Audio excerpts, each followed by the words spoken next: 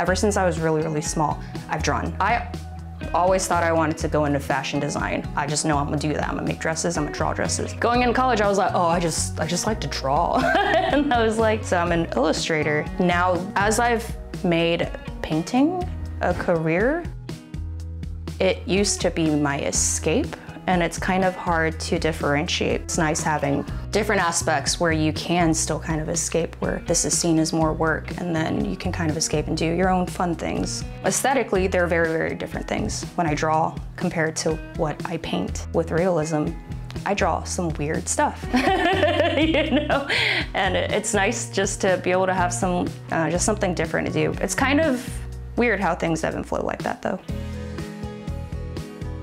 My name is Candy Yuan, and I am an artist and a mother based out of Austin, Texas. I was born in Taipei, Taiwan. We moved to the United States around when I was 4 or 5. Eventually we moved to Harlingen, Texas, in the Rio Grande Valley. We were about 20 minutes from Brownsville, which is literally the southernmost tip of Texas. That was definitely an interesting childhood growing up. And I realized that I have now lived in Austin longer than in my hometown, which is a really wild concept to me. I think creativity is in all of us. Because of that, depending on how much you hone it and how much you encourage it and practice it, there's different levels that you can bring your creativity. I had always wanted to learn how to spray paint, but it was a very daunting thing. I actually had some pieces on consignment with a local store that sold spray paint, but I never felt comfortable enough even to go in to be like, hi, hello, show me the things to do. It's weird learning how to do murals because you, A, need the space to do it, and you also have to be very comfortable with being not good at it in a very public setting for a very long time as you're learning. The first mural I ever did, I went out to Castle Hill with 2 other artists, Fish and Grimm. Castle Hill was the old foundations of a building turned into a public park for public art. We went out there and they kind of showed me the ropes and kind of just went from there. Becoming a parent is a life-changing experience.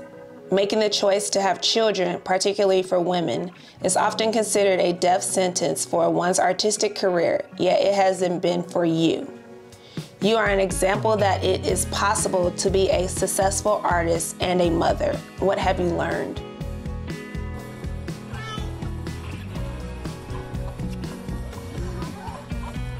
Becoming a parent has taught me a lot. It's taught me more about myself than anything. We hadn't planned on having Atticus. We made the choice to have her, and right off the bat we decided we didn't want that to change the trajectory of what we wanted to do with our lives.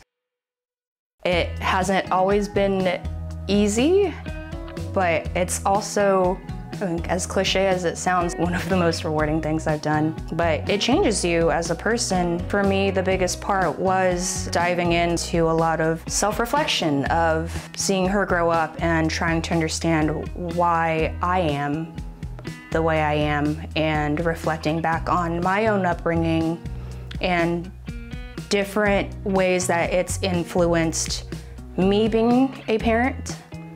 I think being a creative, there's no blueprint for it. Most days, honestly, it feels strange hearing people go, man, you guys must be doing a wonderful job. Like, it looks like you guys, because on the inside, we're like, I don't know what we're doing. I don't know if that's most parents. But I think it's just important to show her that we're pursuing something outside of the roles that she already understands us to be, which is, you know, her mom and her dad. For me, it's important that she doesn't grow up with the stigma of limiting herself to thinking that a creative career path isn't a viable career path.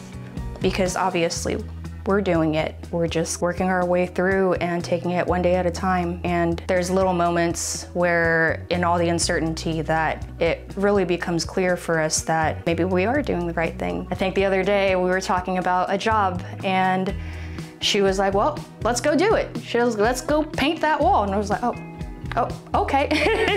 And she's literally growing up in the life. And as someone who grew up in a very traditional household, coming from a more conservative culture, I would say, I don't think public art was something that my parents ever had in mind for their daughter to eventually do as a career. But they've been very supportive since I've been pursuing it. I think it's just great that already, with full confidence, my daughter says that she is an artist. It took me damn near 30 years before I felt comfortable saying I'm Candy and I am an artist. That to me in and of itself is worth it.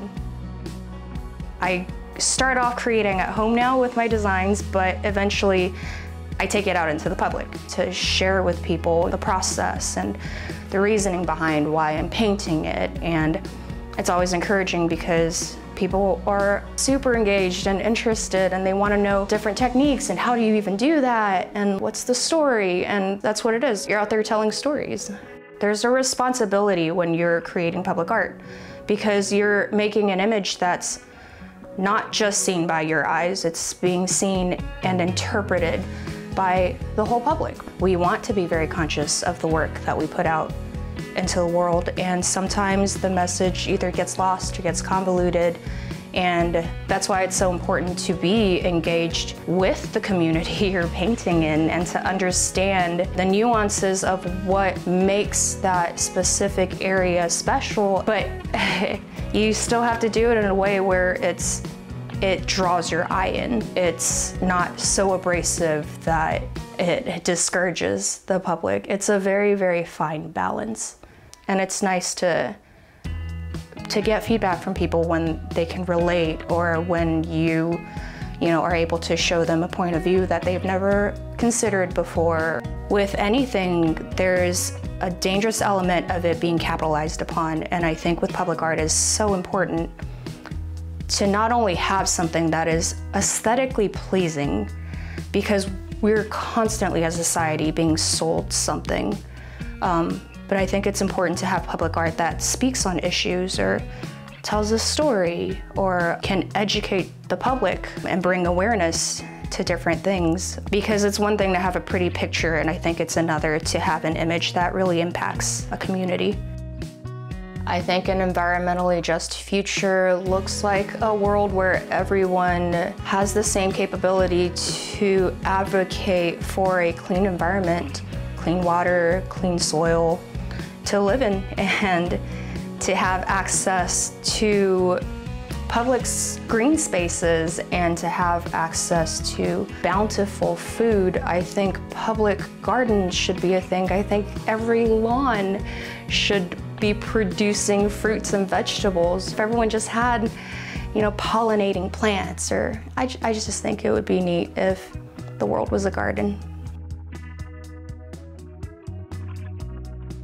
So my mural design for Huston-Tillotson encompasses, honestly, a lot of imagery. It speaks on the social and environmental issues that Austin has faced for decades, with redlining and tank farms and environmental hazards, especially on the east side where it is predominantly people of color and minority communities. There have been numerous fights by a lot of local organizations to bring light to these issues and to fight for justices for the East Austin communities. And we wanted to pay homage to a lot of these causes and to paint a picture, literally, of a better future for East Austin. I think as the world becomes more conscious of the impact that we as humans have on the environment, it's more and more important for us as people to highlight different issues in different ways that we can help, and also just to bring a ray of hope. In the imagery, we have a woman of color. That was very much an intentional choice. I believe that Mother Nature, she is of the earth, and it makes sense that she is a woman of color. Yeah, we come from the earth, we bring life. She is holding up literally the embodiment of life in her hands, and it's new soil with new growth. To her back, we are highlighting some of the environmental issues that have plagued the east side.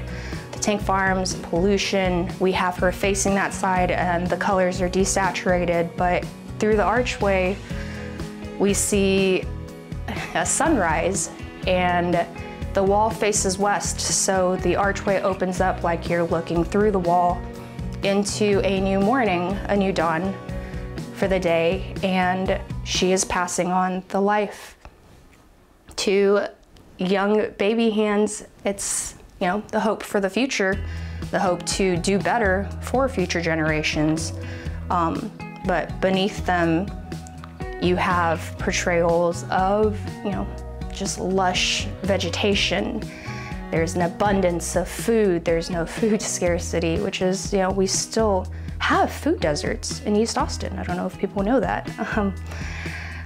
And there's a single protester straight down the middle of the composition, and she's holding a sign that says East Austin. It's powerful to show that sometimes all it takes is the one voice, and it doesn't necessarily feel like you're doing much when you're a voice shouting into the void, but it doesn't, you know, doesn't start until the one person does. So I think it was important to show the solidarity of someone voicing and fighting for the cause. And it was also intentional due to the history of Huston-Tillotson. I wanted women portrayed in this mural. Powerful women in imagery in public art is important. I don't think that we are just pretty faces. We're mothers, we're creators, we're artists. We grieve, we hope. We're not just here to look good.